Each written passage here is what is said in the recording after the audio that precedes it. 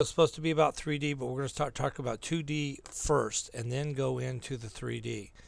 2D item is just simply the line art. This is the laser metal from Ikonics. Wherever it sees black, it'll laser in. I do it the same as I do deep acrylic as far as power and speed goes. Rotary engravers, same. Do it as like you're doing acrylic. You're not going to want to use it with a nose cone, and you also not going to want to do it with a 1-inch focal length lens because it will pop up stuff and break your lens. But it's pretty good tape.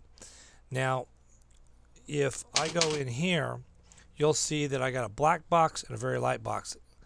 This will engrave very deep at applying the full power, whatever you put on the laser. This will go very light. Rotary people, 3D is basically layers, and really can't do 3D in rotary from Corel Draw presently. And so here it would cone. This would be darker burn. This would be almost no burn at all.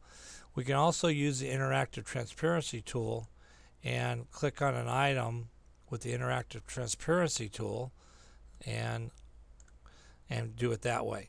And really, that's how this image was made. If you look here, we made a dark background, we laid this image on, and we vectorized it so that we could do each individual leaf of the rose, and it comes out beautiful when you laser it.